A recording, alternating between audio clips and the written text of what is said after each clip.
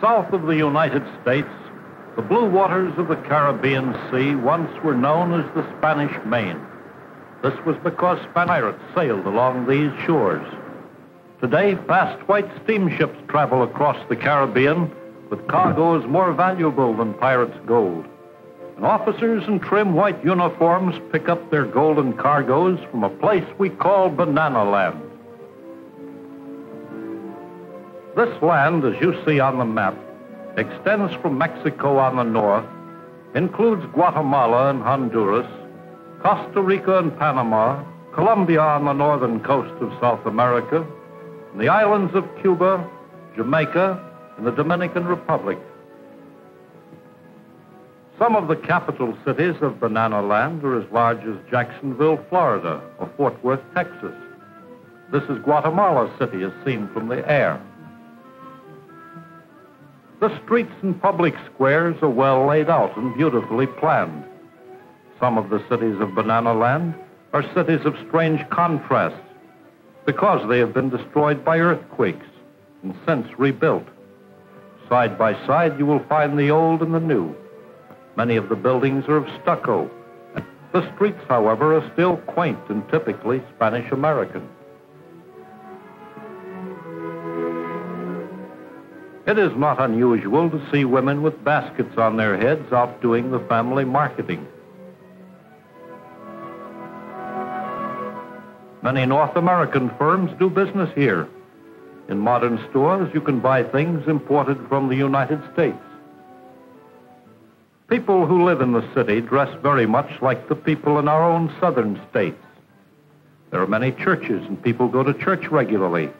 They speak Spanish, of course, as most of them are of Spanish descent. If you wanted to greet them, you would say Buenos dias, which means in Spanish, good day. The people are very polite.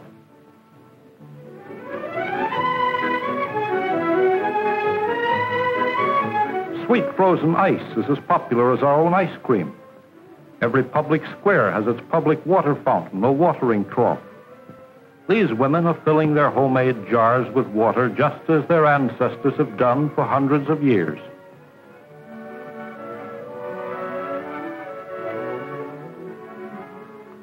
In all Middle American cities, the market is a very busy place. Here you see all kinds of strange sights. Most of the farmers who live around the city are Indians. Each morning they come into the city bringing hand-woven blankets, handmade pots and leather goods, fruits and vegetables from their small farms. Do you like ripe melons? Ripe red tomatoes? Bright-colored peppers? Or perhaps potatoes? So you see, the foods they eat are not unlike those in our own country. But now we've left the city for a trip into the highlands. There in the distance is one of the many volcanoes to be found in this part of the world.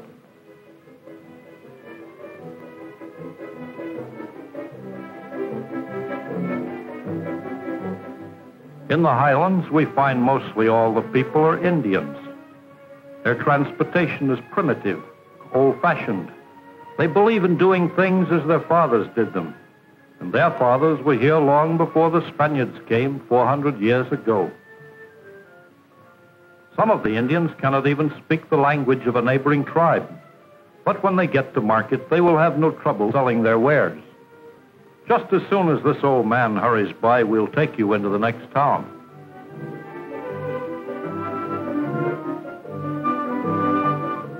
Water is not as plentiful as it is in most North American cities. A pool in a public square serves as a community laundry. Children here do a lot more of the family work than most of our parents ask us to do. It is a part of their education. Have you ever heard of the ancient Maya? It is spelled M-A-Y-A. These people are descendants of the Maya Indians and are said to be the oldest civilized people in the Western Hemisphere. When the Spaniards came and conquered the Maya, they found brilliant costumes, art, and a culture unknown even in Europe at that time. So now it is believed that the civilization of the ancient Maya may be among the oldest in the world. These, then, are among the very first Americans.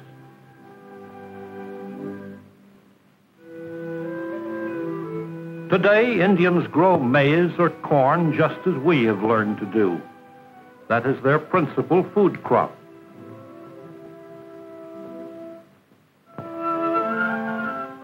Only a few have their own cattle, and the farmer who owns an ox is a rich man. As you can see, their way of farming is very simple compared to ours. On higher ground, we find the cocoa tree. In Spanish, it is called cacao. Here is a cacao pod. The bean grows in this pod. It is from this bean that we get our cocoa and chocolate. The sharp knife he uses to open the pod is called a machete. Now you've learned another Spanish word.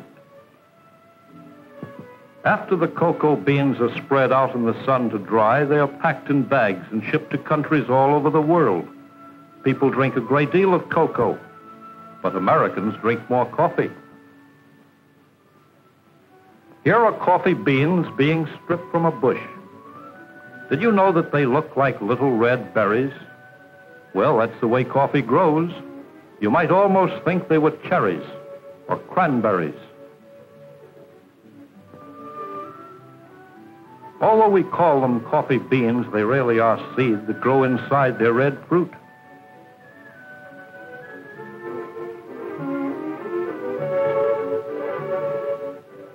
Coffee is one of the biggest exports of Middle America. Large plantations may have 1 million trees and employ thousands of workers. Coffee grows best on high ground with good drainage and is found only in the tropics. Carts first bring the ripe berries or seeds to drying pits where they're unloaded to dry in the sun.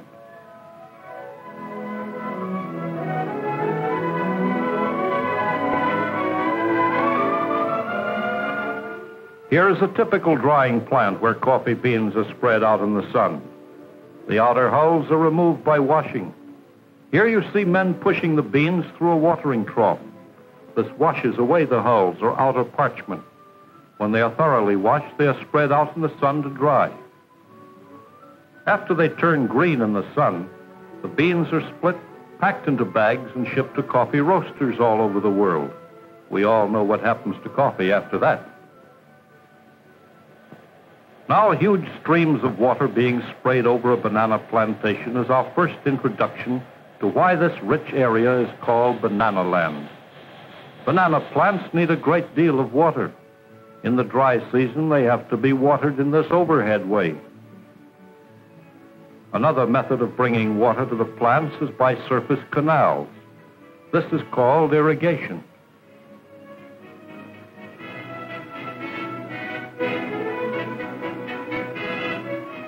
Here is a large banana plantation. And now, before we go any further, let's take a look and see where bananas first came from. Bananas originally came from the moist tropical region of southern Asia. Alexander the Great found them here. In time, banana roots were taken from their original home to the east coast of Africa. From here, the banana was carried westward across Africa by the Arabs. Portuguese explorers before the time of Columbus found them growing here and took them to the Canary Islands off the North African coast. Around the year 1516, Father Tomas de Belanga brought them to the islands of the West Indies and later to the mainland of what we call Middle America.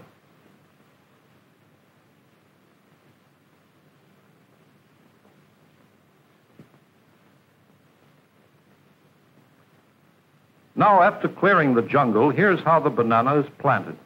Holes are dug a foot deep and 15 to 18 feet apart.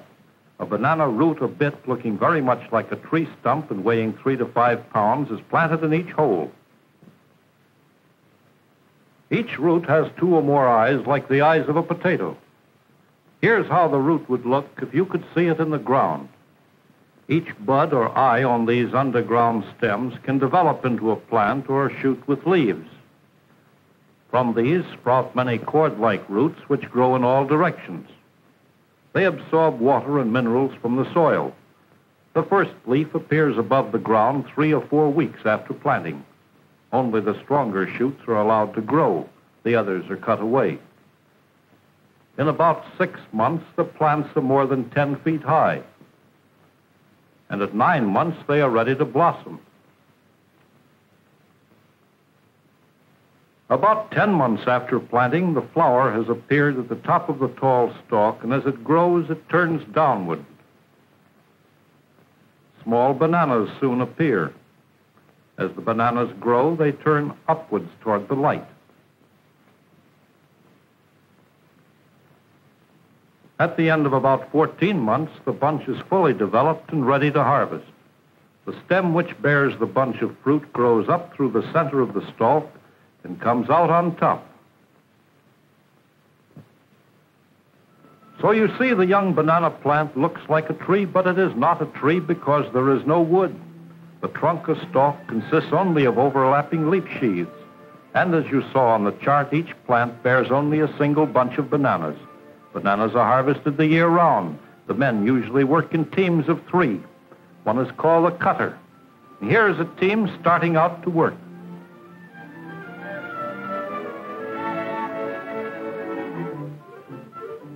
The cutter uses a sharp-edged tool on the end of a pole to nick the plant a few feet below the bunch. See how he does it? As the plant bends, the bunch comes down on the shoulder of another man who is called a backer. Each bunch weighs from 50 to 75 pounds. When a man has to carry this load on his back, it is easy to understand why he is called a backer. The fruit must be cut at just the right stage of growth, when the bananas are not too fat and not too thin. Each plant is cut down when its bunch has been harvested. The bunch is made up of clusters called hands. Each hand has from 12 to 20 bananas, and each bunch has from 6 to 14 hands. Now, how many bananas are in the bunch? The bunches are laid carefully on padding to keep them from being bruised. Rough handling at this point leaves bruise marks on the tender fruit. The whole operation, right from the first cutting, is planned and timed. For from the moment the truck arrives to start the bananas on their way to you, everything runs on schedule. Even as the bananas are loaded for the first stage of their journey, a ship of the Great White Fleet is on its way, scheduled to make port at the same time the bananas arrive from the plantation. Notice how padding is placed over the bunches at all times to protect them from the sun, to keep them from being scarred by rough handling.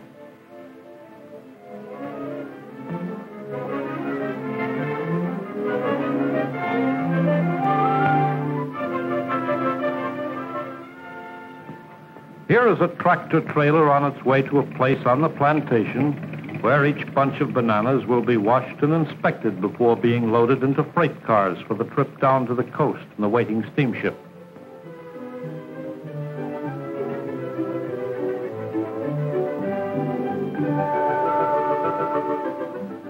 See how each bunch is dipped several times. Great care is taken to see that the bunches are clean before they leave the plantation.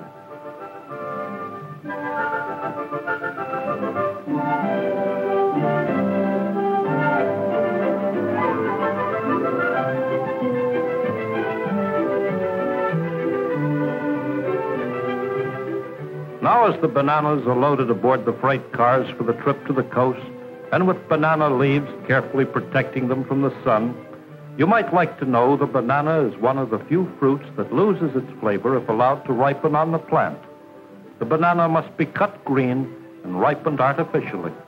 While we think of it as a hearty, everyday food, this is only because so much care is taken to see that it arrives at our tables in good condition.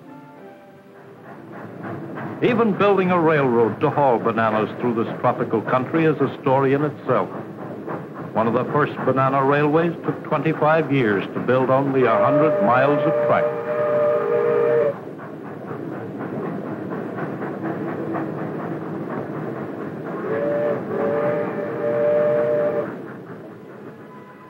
The ship, one of the Great White Fleet, meets the train. Then begins the race against time to get the bananas into the air-conditioned hold of the ship. It is interesting to know that if it were not for fast transportation, bananas in North America and the rest of the world would be a rare delicacy. a fruit no one could afford to have or to buy. As workers carry the bunches to the conveyor belt, a man hacks off the end of each bunch with the same kind of knife we saw used on the plantation. Remember, it's called a machete.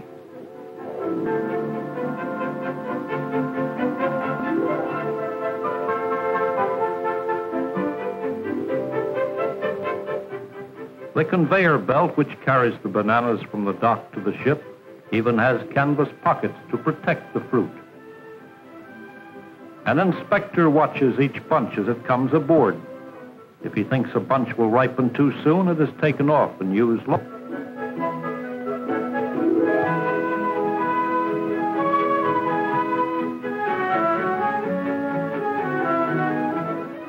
Now the ship is about ready to leave.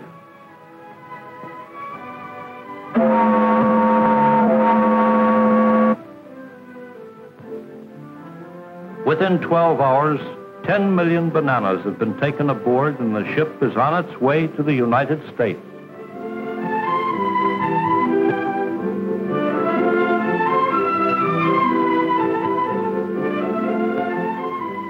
From New York, New Orleans, San Francisco, and other ports in the United States, bananas are shipped by rail across country in special cars that are kept cool in summer, warm in winter.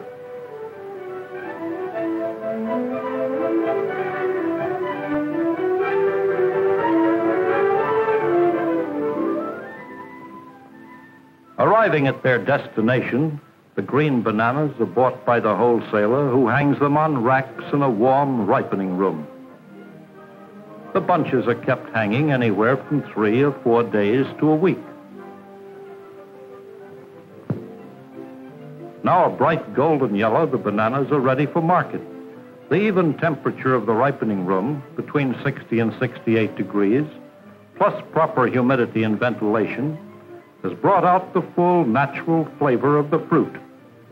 He's cutting off what we call hands of bananas from the main stem. The color of the skin is a guide to ripeness.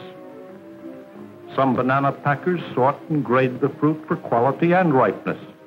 In some places, you can buy bananas all dressed up in special banded packages, like this. The golden fruit is now ready for its final trip to your neighborhood market.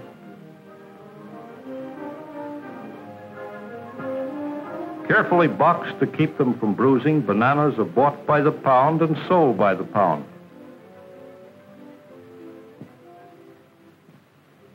Does this look familiar? Ah, they've caught her eye.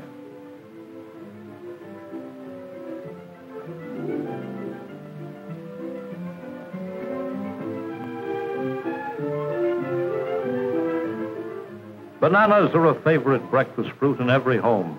Sliced over hot or cold cereal, they top off any dish and help start the day right.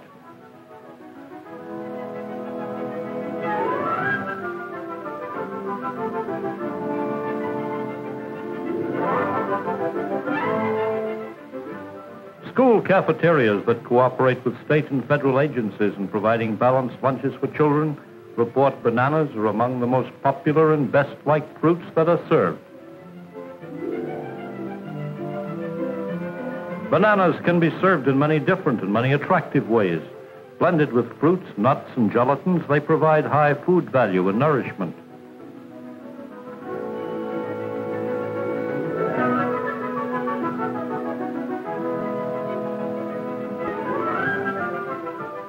Many of us enjoy a mid-afternoon snack when it's a healthful banana milkshake.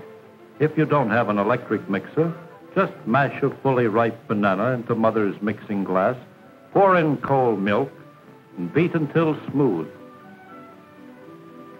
Doesn't that look good? Yes, and it's nourishing, too. And for dinner, see what Mother has for dessert. Banana gingerbread shortcake. Just another of the many tempting ways in which this nutritious fruit can be prepared. So now that you've seen where bananas come from before they reach your table, our journey to Banana Land is ended. We hope you enjoyed the trip. We know you like bananas.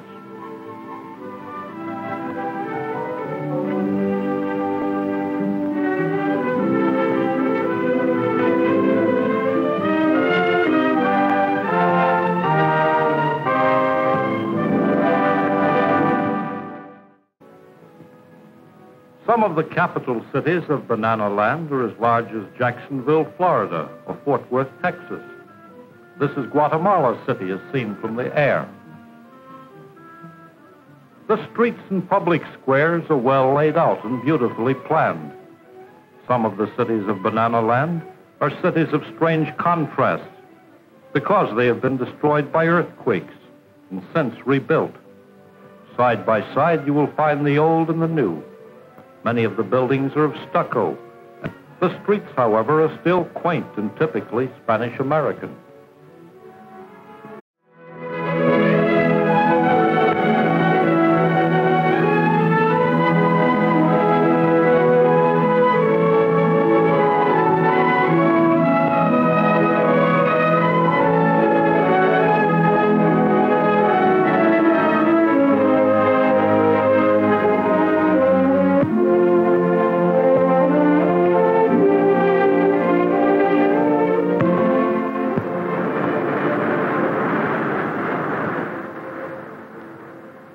South of the United States, the blue waters of the Caribbean Sea once were known as the Spanish Main. This was because pirates sailed along these shores. Today, fast white steamships travel across the Caribbean with cargoes more valuable than pirates' gold. And officers in trim white uniforms pick up their golden cargoes from a place we call Banana Land. This land, as you see on the map, extends from Mexico on the north, includes Guatemala and Honduras, Costa Rica and Panama, Colombia on the northern coast of South America, and the islands of Cuba, Jamaica, and the Dominican Republic. The people are very polite.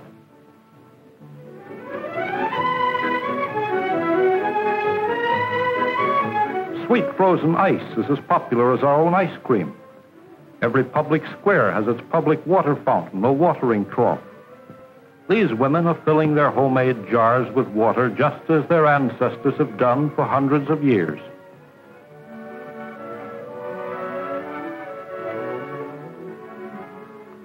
In all Middle American cities, the market is a very busy place.